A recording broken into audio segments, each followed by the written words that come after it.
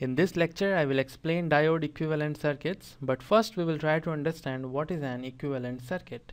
An equivalent circuit is a combination of elements like resistor, capacitor, inductor, etc. properly chosen to best represent the actual characteristics of device in a particular operating region.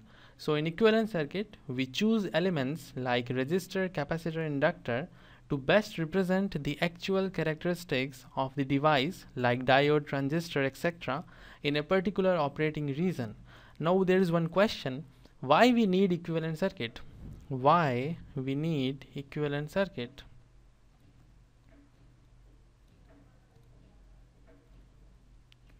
We cannot use traditional circuit analysis techniques like Thevenin's theorem, Norton theorem, superposition theorem with actual device. If you have diode or transistor in your circuit and you want to use the circuit analysis techniques like Thevenin theorem, Norton theorem, etc. to find out parameters like voltage, current or resistance, then you cannot use them with the actual device. And once the equivalent circuit is defined, we can replace the device symbol with equivalent circuit and solve it using traditional circuit analysis method. So it's very simple. If you want to find out parameters like current, voltage or resistance, or simply if you want to solve this circuit in which there are devices like diode, transistors, etc., then first you have to replace the device by its equivalent circuit so that you can use the circuit analysis techniques. So this is the reason why equivalent circuits are so important, and in this lecture we will try to find out equivalent circuits for diode. We will study three types of equivalent circuits. The first one is piecewise-linear equivalent circuit. Piecewise-linear equivalent circuit. The second one is constant voltage drop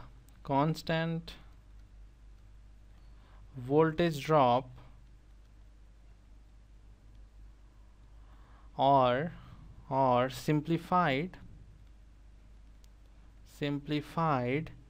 equivalent circuit. And the third one and the last one is the ideal equivalent circuit.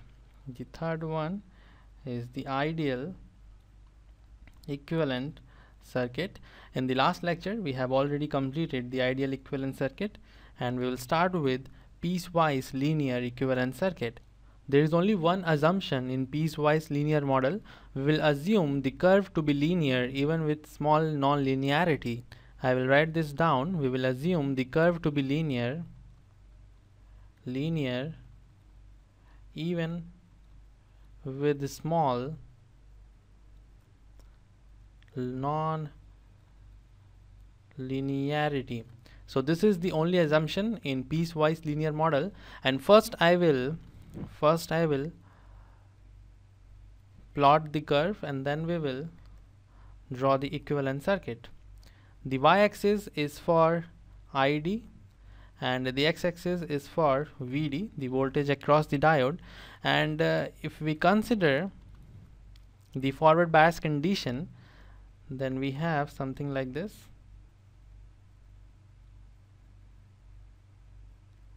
This voltage is VB, the barrier potential, and first we will try to find out the diode resistance RD. The diode resistance is RD and it is equal to 1 by slope, the slope of this curve, and you can easily find out why it is equal to 1 by slope. We already know slope is equal to tan theta. From mathematics we know slope is equal to tan theta, and tan theta is equal to perpendicular by base. So we have slope equal to ID by VD. This is what we have, and from Ohm's law we know that VD is equal to ID RD. So if we rearrange this, we will find 1 by slope is equal to VD by ID, and from here you can see if we divide both the sides by ID, this will give us VD by ID equals to RD. So this we can replace by RD, and the diode resistance is equal to 1 by slope.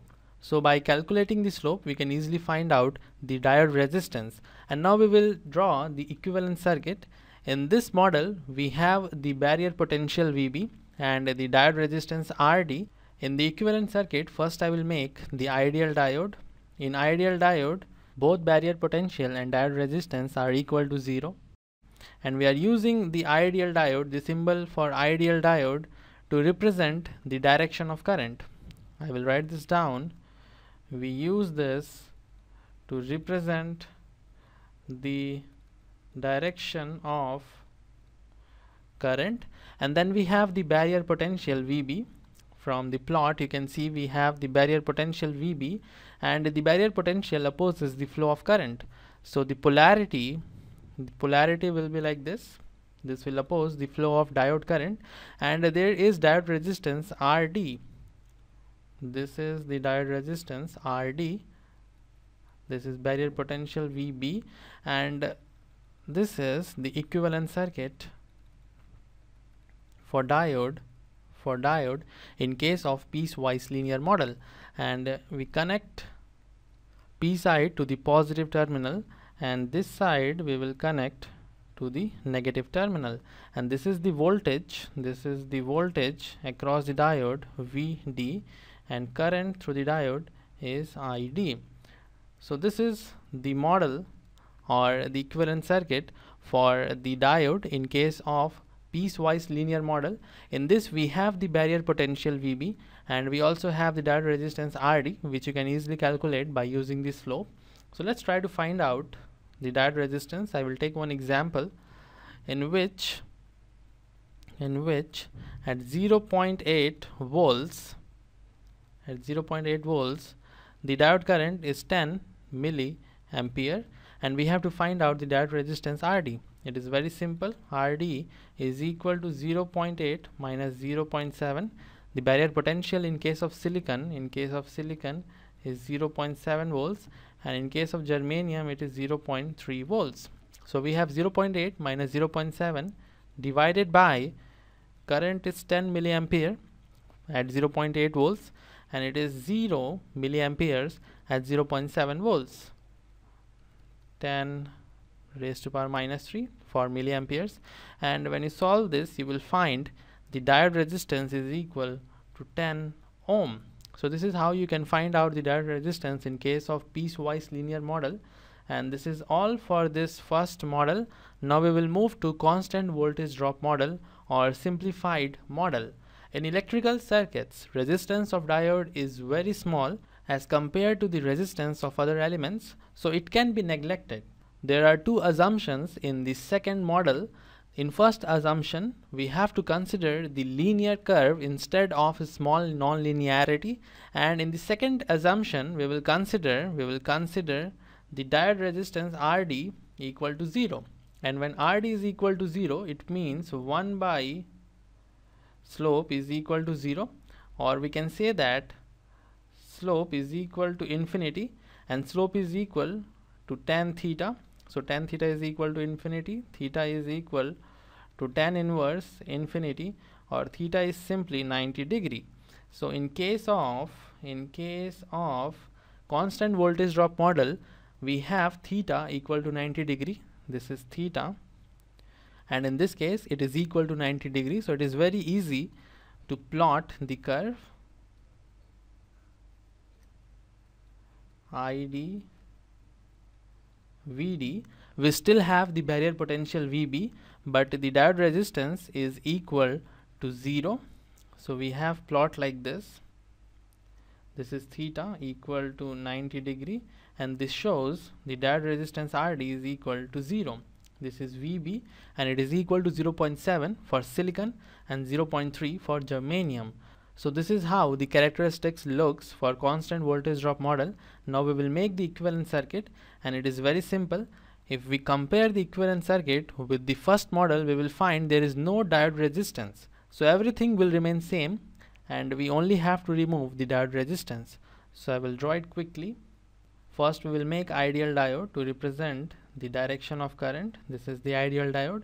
Then we have the barrier potential VB, and diode resistance is equal to 0.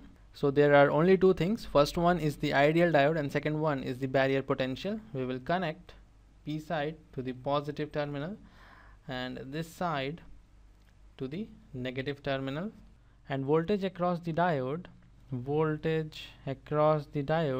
is equal to VD. Current through the diode is ID. So this is all for the constant voltage drop model. Now we will move to the third model, that is the ideal model. And in case of ideal model, both diode resistance RD and barrier potential are equal to 0. This is something we have already covered in the last lecture, that the diode resistance is equal to 0 and barrier potential is also equal to 0 in case of ideal equivalent circuit. And it is very easy to plot it.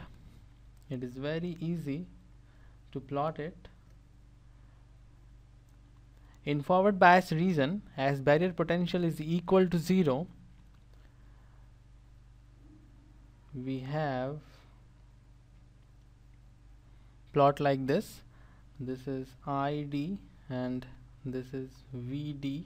Barrier potential VB is equal to 0, and as the slope is equal to infinity, the resistance of the diode is also equal to 0. And if we make the equivalent circuit, then it will look something like this.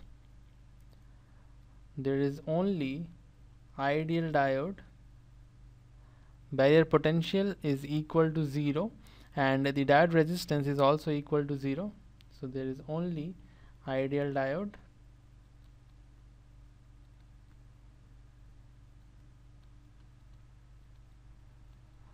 current through the diode is ID. And if we compare the three models, we will find in the first model, in the piecewise linear model, we have barrier potential VB, we have diode resistance RD, but in second model, the constant voltage drop model, the diode resistance RD is equal to 0, so we only have the barrier potential. And in the last model, the ideal model, both barrier potential and diode resistance are equal to 0. So this is all for the three models, and if we compare them, then we will find the constant voltage drop model is mostly used. This model is mostly used. When you solve numerical problem, you have to use this model, and in numerical problem, if the diode is forward biased like this, if the diode is forward biased, this is 5 volts, this is 0 volts, then you have to replace the diode with its barrier potential. 5 volts and 0 volts, and if it is given that the diode is silicon diode, then the barrier potential is equal to 0.7 volts, and now you can easily solve the circuit. And if the diode is reverse biased like this, if the diode is reversed bias, this is 0 volts and this is 5 volts, P side is connected to the low potential and N side is connected to the high potential. So this is the reverse bias condition, and in case of reverse bias condition, there will be no current through the diode, so it will act as open circuit like this.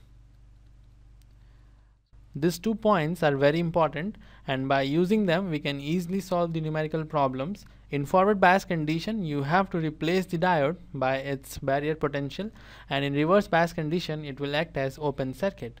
So this is all for this lecture. See you in the next one.